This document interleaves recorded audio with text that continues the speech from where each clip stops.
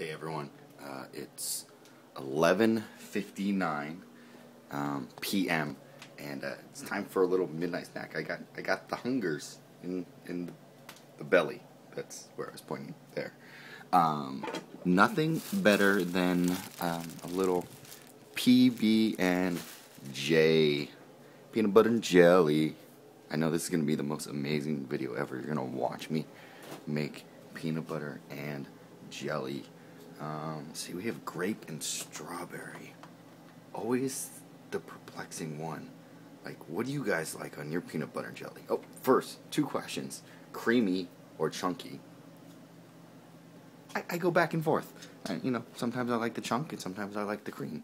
And then, what kind of jam or preserves or jelly?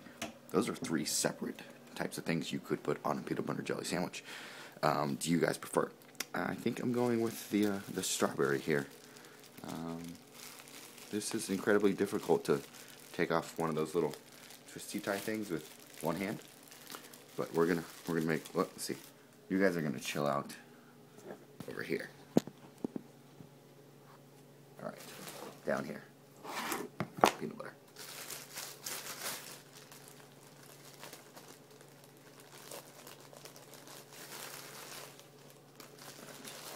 Bread action. This is like the really crappy bread that's like $1. Alright.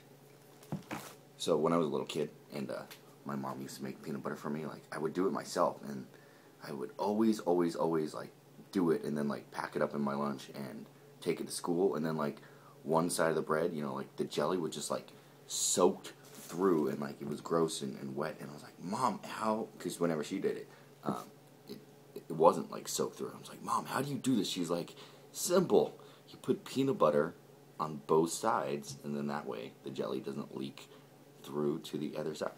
So there's a tip for you. But I was never one of those like super finicky kids that didn't want the crust on their sandwich or anything like that. I was just like, whatever, it's food. Eat it. I'm not super picky about most things. I like good things, but I'm not super picky.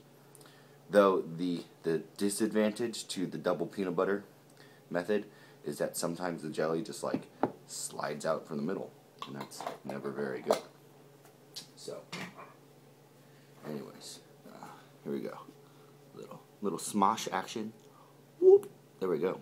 So there's a peanut butter jelly sandwich in my mouth. That's so good. What's your favorite midnight snack on top of the other peanut butter and jelly questions for you? What hits the spot when you got the craving late at night? See you guys later.